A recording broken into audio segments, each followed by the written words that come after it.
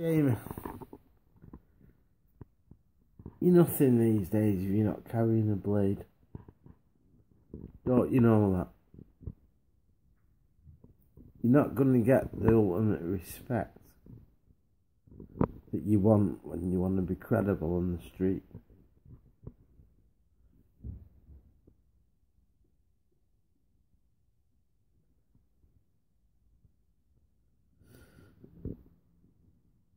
It's just the truth, innit? If you've not got a blade on you, you're fucking no one. You're not representing, are you? You're not real. So obviously, people are going to carry more knives. With that being the information. And then, you know, again, like, you know, they banned guns. You can't really ban a kitchen knife, can you? So, this is why I want knife control. Right? I want everyone that buys a knife to have it registered to them. I want to make sure that they are actually, you know, have the mental stability to own a knife as well. Right?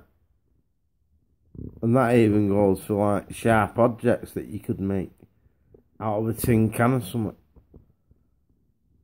Or dismantle a razor blade and glue it into a toothbrush.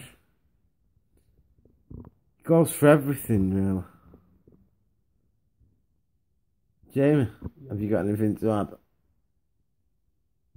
Carry more knives, man. Carry more knives.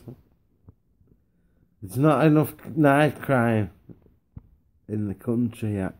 I need to build it up a bit. I'm sure there's people out on the internet who'll be secretly doing that. So, anyway.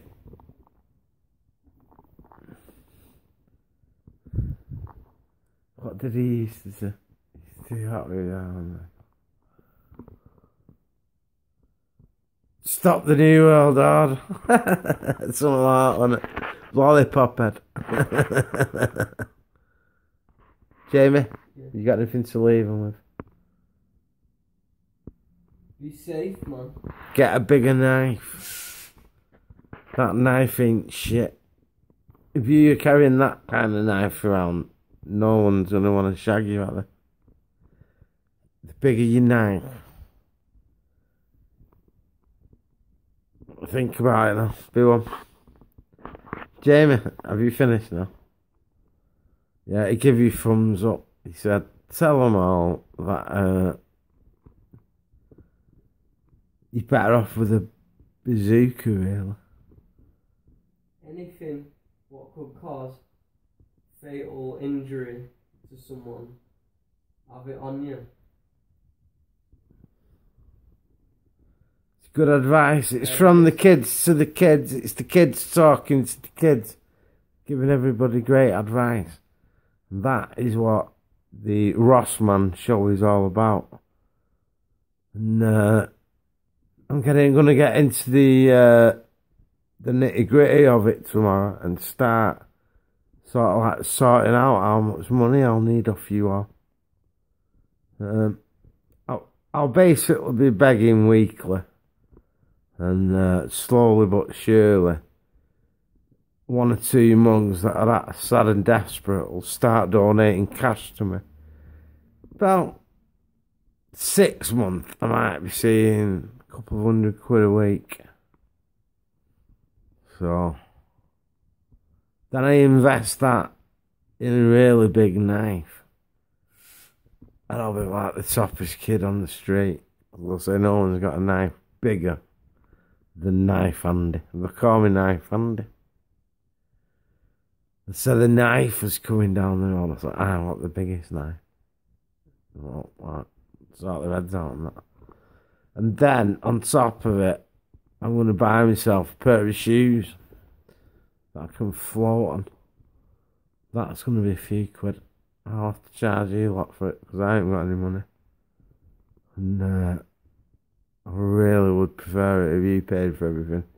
It's like, I wouldn't mind $9.99 for these cans I bought tonight. You'll get a receipt. I'm starting a business up called Cash.com, where you just send me cash.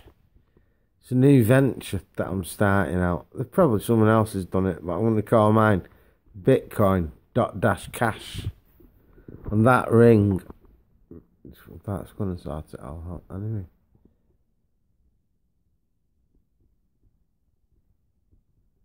Plus which, I've got the pension coming in from all my dead relatives that mysteriously died falling on knives.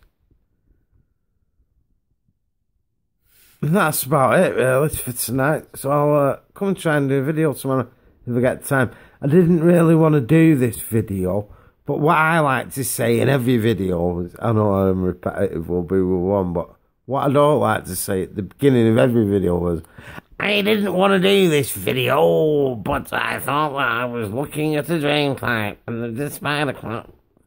You're a freaky fucking woman. Go run all around the world, sweetheart. I once said, you're morbid.